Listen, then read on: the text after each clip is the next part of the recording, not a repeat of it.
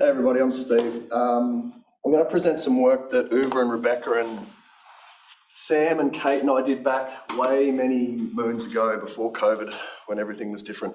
But before I do, I want to talk a little bit more about what behavioural economics is, or, kids often ask when I do a bit of promotion of BE at schools, and they say, what is an economist?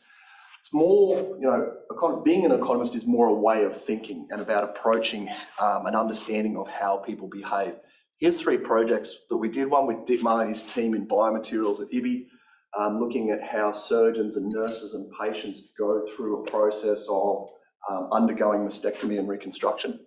Dietmar's working on biomaterials alternatives for silicon and saline implants. That was in the British Journal of Surgery. Here's a paper in PNAS with Benno and Ben looking at sexual plasticity in bisexual populations, so how males and females differ in relation to identification as being bisexual. And here's another paper we used in social psychology and personality science, looking at how personality characteristics influence regulatory behaviour during COVID. So in lockdowns, do different personality types impact non-compliance with regulatory behaviour? Being an economist or being a behavioural economist allows you to go out and poke your finger at all sorts of different forms of human behaviour. And the ag space is something that is definitely a place that we've dabbled before. And from an economics perspective, understanding regulation and compliance is sort of a fundamental of neoclassical economics. But the behaviour side, I think, is what's super interesting for you guys and super interesting for us, incorporating things like cognition, personality, emotion. These are really big things for particularly any new tech. So here was the project. Basically, we worked with Derm before Derm changed its name. And we had a couple of contacts that were really passionate about doing BE research.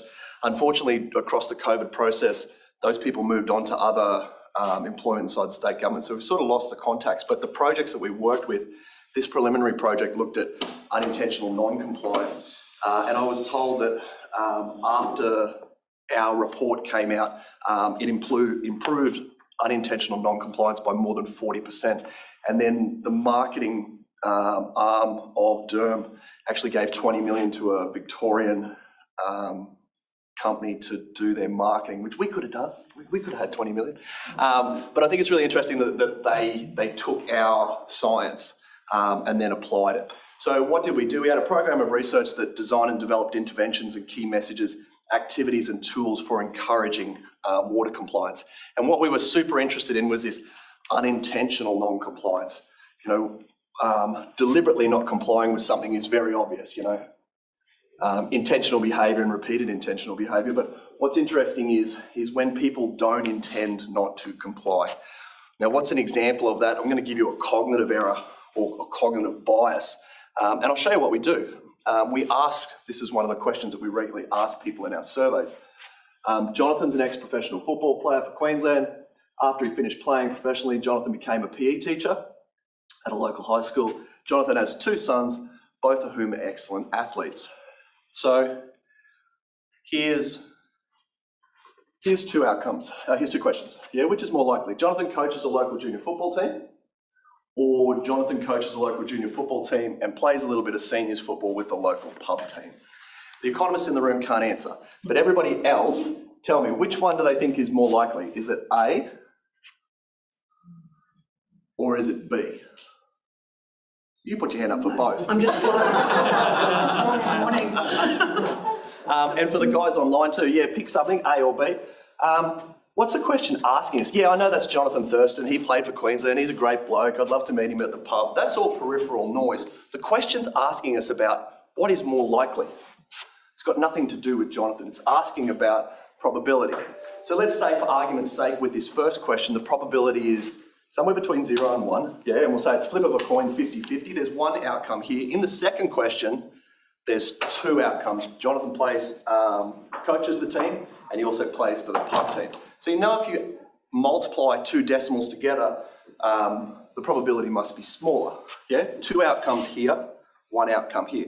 But often when we make decisions or make choices in everyday life, if you think, human beings make tens of thousands of decisions every day. But our brain, just from a caloric perspective, can't sustain the ability to make so many decisions. So we take these shortcuts, these heuristics. And this is an example here. We've seen Jonathan. We know he's a great bloke. He's got 4X on his, and we've taken the shortcut. And the first one, and this is the example we used for one of these projects when we talked with Queensland cane growers and irrigators. We did a literature review, had some design principles, and I think one of the great things about working in Best is working with Rebecca Russell-Bennett, who is a social marketer, and marketers and economists love to go at each other because we employ econs employ quantitative methods where social marketers are more qualitative, is that we have this more holistic understanding and methodology when we approach these sorts of problems. Now, we went out to Western Queensland and we did all of these surveys in these regional areas. We went all up the east coast. It was great fun. There was almost a car accident where a tractor ran over us. It was one of the best data captures I've ever been part of. And what we did was we did these two different things. We did these qualitative co-design workshops, and then we built these personas in relation to some uniform or overlapping behaviours that we saw in relation to the farmers and the irrigators. And then what we did was we built a simulation, a farming simulation in the lab, and we got people in to do, we asked the farmers to run through this simulation as if they were making decisions about their water compliance on a monthly basis for 8 months. Here's the personas that Rebecca and Kate came up with.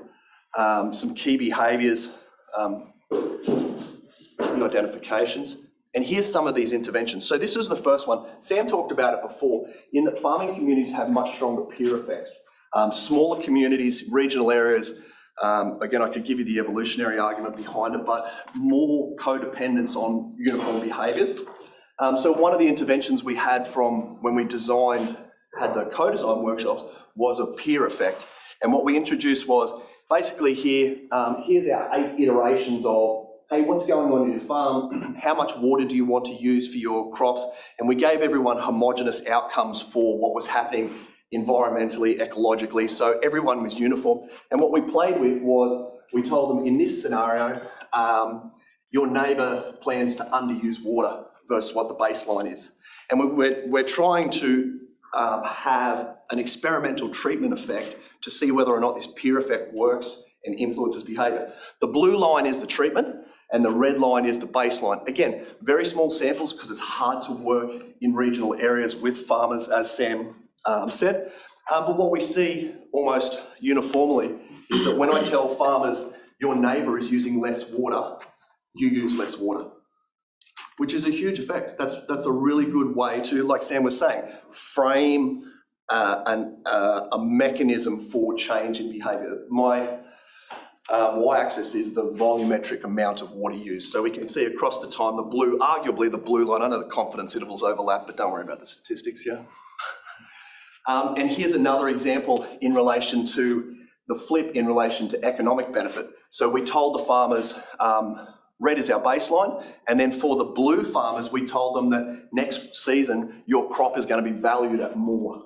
So should you use more water? Because then you'll generate more crop, then you'll make more money. And guess what we see is that the blue line goes up and the red one sort of stays stable. Again, these are understanding, very small, scalable behavioural interventions can have huge impacts on behaviour. And like Sam was talking about, if we're talking about 500, 600, 1,000 hectare properties, one small amount of decision in relation to water consumption or water reporting has huge effects across the state. So yeah, I just wanted to give you a little bit of a taste of how the methods that we use or that we can apply. This is just one project. Like I said before, the last 4 years, Uwe and I have been working a lot with DITMA on technology adoption. I think Uwe presented to you guys some of our biomaterials research looking at the breast reconstruction research. But yeah, this is some of the core team in Best. Yeah, thanks everybody. Any questions? Or can we go straight through?